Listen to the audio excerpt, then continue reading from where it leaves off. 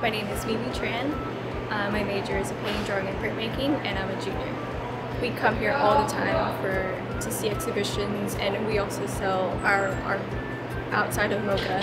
So we use this as a tool for education and putting our own work out there. So it's helped us a lot to give us inspiration and networking. It's crazy because I would have never thought in a million years that I would be able to have my work in the Museum of Contemporary Art. I'm Kirsten Williams, and my major is PDP, which is printmaking, painting, and drawing. And I'm a junior. As a student, it's always resourceful to come here like during class time and get inspiration from other artists. Looking at all this work is it's surreal. It gives young artists an opportunity to show their work. My name is Bonita Phillips. I'm a fine arts major with PDP, so it's painting, drawing, and printmaking, and I'm also a senior. I really enjoy coming here. It's more of a resource, so I can come over here and then look at the other artworks to see what inspires me for my work that I do myself. I never thought I would be displaying a work of mine in a museum like this. I've always been coming here to the MOCA since I was really little, probably since kindergarten.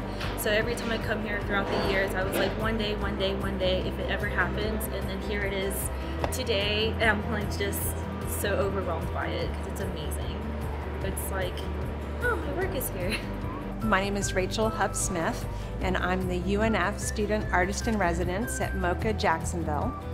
It is a great opportunity that I was selected as the 2017-2018 Student Artist in Residence. And so the residency is an amazing opportunity for one UNF student to be selected after a proposal process to have 1 semester studio space working at the museum, and then to have a 3-month art show. In the fall, I was able to move into the studio at MOCA, and it's just an amazing space to be able to work in, and it's really, really fabulous to be able to come to a museum every day to make artwork. MOCA is really flexible for how the student artist in residence is going to utilize the space. So the space is there, and there's a minimum of 10 hours a week that you're required to be there, but the maximum is basically whenever the museum is open. And so I really wanted to dive in and take it on as a full-time working artist opportunity. So it was really a fabulous step as to transition from being really a student to working as a full-time artist, while still having the support and the mentorship and the guidance and even the facilities of UNF. One of the greatest opportunities of being the student artist in residence is having the studio space in the museum. So first of all, the studio itself is just an amazing space. It's on the 5th floor, it has giant windows, so there's tons of natural light. So it was really, really a great facility for me to be able to set up all my paints, to be able to really work, and I was able to have the door open and be able to interact with people who came through the museum, or if I really needed some thinking time, I could just close my door and just focus and have that individual space. And one of the best things about being in the museum was being able to interact with the public. So I really enjoyed the art walk evenings and be able to just have a steady stream of people coming through who wanted to know what I was doing and wanted to understand more about the work. And one of the really best things about that you would not get as an individual studio space, or even as a student. You have a critique situation where you get feedback from other art students, but it's not the same as getting feedback from the public and from non-artists. And almost always when you make a piece, there's something that you want to communicate. And then so understanding how people receive that communication is really, really important. And having that feedback from non-artists to hear what they see in the work and to hear what their experience is or what their read is on it is really, really helpful to both see, is what I'm communicating being received, or is it relevant, and to go through that whole thought process as you're creating the work. The opening night was really a great, exciting opportunity to celebrate the accomplishment, and I was really thrilled to see all the community members who came out, in addition to my family and friends and colleagues, and it was just really a great celebration.